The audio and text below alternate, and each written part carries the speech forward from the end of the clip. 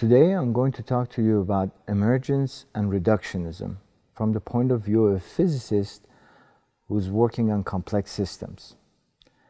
The reason I've allowed myself to talk about such philosophical concepts is because I think I can provide a simple example which can clarify some of the contradictions that may exist in these two concepts. So let me start from the concept of reductionism. What is reductionism? Reductionism can essentially be viewed from 2 points of view. One from a practical point of view, another one from a philosophical point of view. A practical point of view is a tool that's used in physics and science in general, which says that if you want to understand a complex system, you reduce it into its parts and the interaction between its parts. This is a tool that actually is very useful and used by physicists all the time.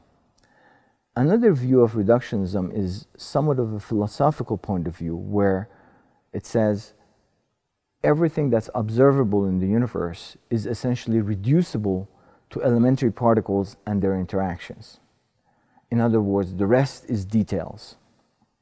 So these two things, these two concepts can sometimes be misunderstood, because on the other side, in complex systems, there's something called emergence.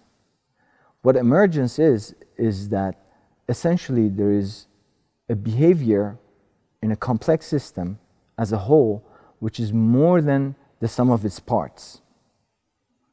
So if we pay close attention to these two concepts, it could be viewed that these two concepts of emergence and reductionism are in contradiction. What I want to tell you is that this contradiction is not really true. The main reason for such a claim is that there's always complicated interactions between elements of the complex system. In a sense, what makes a complex system complex is the interaction between its individual parts. So how is it that interaction between individual parts can lead to emergent properties? For one thing, one can think of the concept of practicality versus principle. So despite the fact that we believe everything in principle is reducible to interactions and individual parts, it's not possible to understand this because there's complicated interactions which we do not understand. For example, think about a society. A society consists of individual people and the interaction between them. We don't know the interaction between individual people in a society. Therefore, we think there is emergent properties which are not reducible to individual people. On the other hand, there could be statistical laws. For example, we need to see an emergent property as a property where there's more and more events occurring. It cannot be seen in one individual part, because the statistical laws are seen as a whole when there's enough evidence. Another reason could be self-organization. There's a concept in complex systems where systems who are behaving randomly can spontaneously self-organize to a collective behavior. Another reason is symmetry breaking. Symmetry breaking and phase transition is a very important concept in statistical physics. Essentially, complex systems can exist in different phases despite the fact that the underlying dynamics is the same between the two phases. The reason phase transitions occur is because of symmetry breaking. So symmetry breaking is an underlying principle which can describe how different phases can exist within one system. So in order to bring an example which can describe how these concepts can happen within a complex system, I want to talk to you about a complex network. In complex networks, what we think about is normally a set of nodes and links that connect the nodes. So it's a mathematical object which is very easy to study and is very relevant to many, many complex systems. So when we model a complex network, the best and easiest and most frequent way to think about a complex network is to think of a set of nodes that are connected randomly to each other. This is called an Erdős-Rényi network or a homogeneous network. One of the ways to characterize networks is to study what's called degree distribution. A degree of a node is the number of connections a node has. In a homogeneous network, what happens is that the probability distribution of the degree of the network is a homogeneous function. In other words, it has a peak and a quickly decaying function, which means that there's a lot of behavior in the network, which is the average behavior. And if you deviate from the average behavior, the probability of seeing nodes decays very quickly to zero.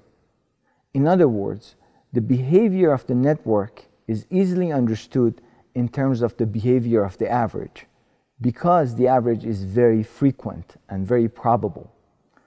Now, one might think that they can take this concept of homogeneous network and try to transfer it to various other networks that actually happen in reality. For example, a network of neurons, in other words, the brain, or a network of social interactions like the Instagram or Facebook, or a network of economic agents. When we do this, we realize that the actual networks are not consistent with the model we just made. The reason is that in actual networks, like the brain network or the social network on Instagram, are consistent of many nodes that have very few connections or low degree, and very few nodes that have a high degree. In other words, the real networks are heterogeneous. In heterogeneous networks, the behavior of the collective network is dominated by what are called hubs. A hub is a node which is highly connected to the network. The behavior of the network, again, is dictated by the behavior of the hub. For example, if you want to spread information, or let's say a virus in a network, what you have to do is infect the hub, which is very easy to infect because it's connected to almost everybody, and once it gets infected, then it can infect almost the entire network very quickly. In other words, the information transfer is optimized in a scale-free heterogeneous network. Another interesting property of such networks is robustness. So if you attack the network and start removing the nodes from a scale-free network, the whole of the network keeps its connectivity and can function despite the fact that a large part of the network has been removed. These two properties are not true when we view the homogeneous networks. In other words, when you want to spread information in a homogeneous network, you have to do this node by node. So it takes a long time compared to a heterogeneous network to transfer the information.